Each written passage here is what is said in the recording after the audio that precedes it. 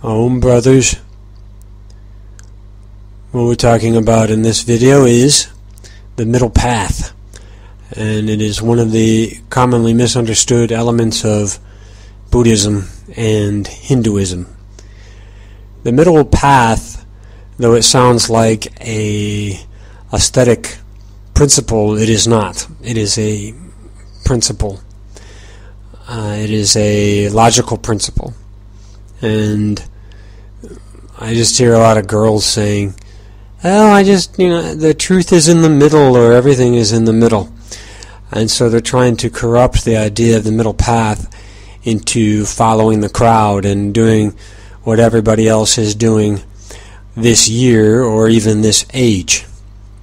And we have to remember that, like when we consider the middle path and we consider our beards and consider everything else, that even what we would consider to be average or normal or an aesthetic principle has to include all of history. It has to include the 6,000 years of human history.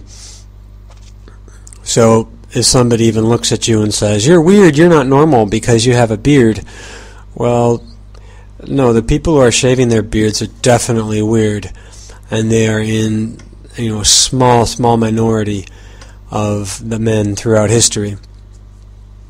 And so, even if we're looking at these things from an aesthetic principle of the middle, we'll come up with a different answer from what the middle, or let's say the average, would look like in today's society. The principle is to take less action. So taking less action is interesting. It's action results in reaction. So you generally want to limit how much action you take. And reaction, of course, in Hindu, we're talking about karma. Karma, people assume is good or bad, but it includes good and bad. It includes a reaction to any action you've taken. Samsara is any kind of action you've taken to cause another cycle. So, for example, getting divorced and getting remarried would give you a second samsara for your family, and that's a heavy burden on your life. Having another one of those samsaras, one of the big wheels of change. So we want to limit how many samsaras we create. We want to limit how much karma we create, and we want to take the path of inaction whenever possible. And the action we do take is internal. It's not visible. It looks like we're doing nothing. And that's our meditation and our focus and our what we would call our devotion to God, and in trying to bring up the inner light, the inner sound from within. And people would look at us and say, well, your life is boring, but they have no idea what's on the inside, do they? And what's on the inside is much more interesting.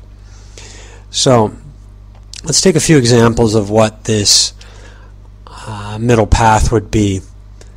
So we have three people. One person tortures himself or herself.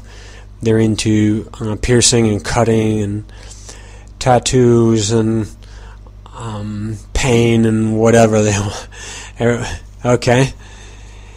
Then you have somebody who is what we'd call a hedonist, and they're going after all kinds of pleasure, physical, externally produced pleasure. And the middle path of that is actually just not going for either. The middle path is not going for pain or pleasure, but rather just enjoying your life as it is, enjoying the things that come to you. So in the KBH we often talk about the problem of masturbation in males because it is such a huge problem today. Not because we enjoy talking about it, but because we have to talk about it. And masturbation, of course, would fall onto the side of being the hedonist, trying to find some ultimate pleasure, some ultimate roller coaster ride, higher and higher and more wee and lower downs. This is also part of the principle. If you're going for external pleasure or pain, it's just going to swing the other way. So it's going to give you the other stuff too. So pleasure and pain are two sides of the same coin when we're talking about the external material world. How about sleeping?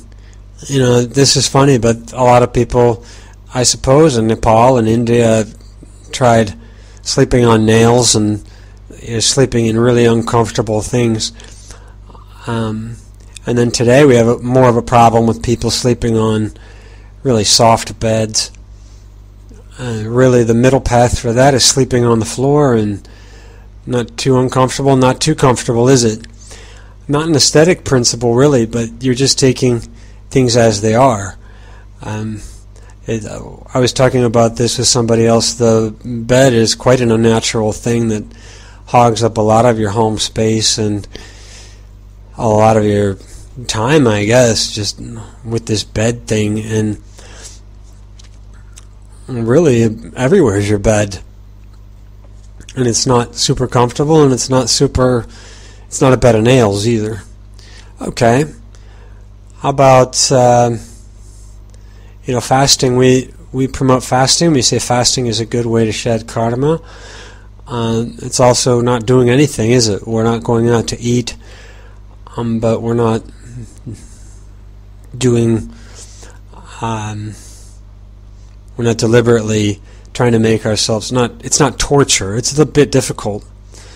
But for the general middle path, I think it's just to be a vegetarian, a vegan, and eat simply, just some vegetables, some rice, some bread. Fill your stomach, but not get into it like, Andrea Dworkin.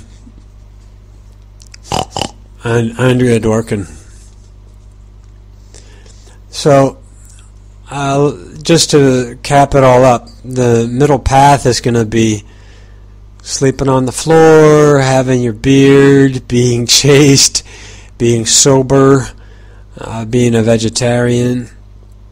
And in this way, we produce a lot less karma, we start a lot less samsaras,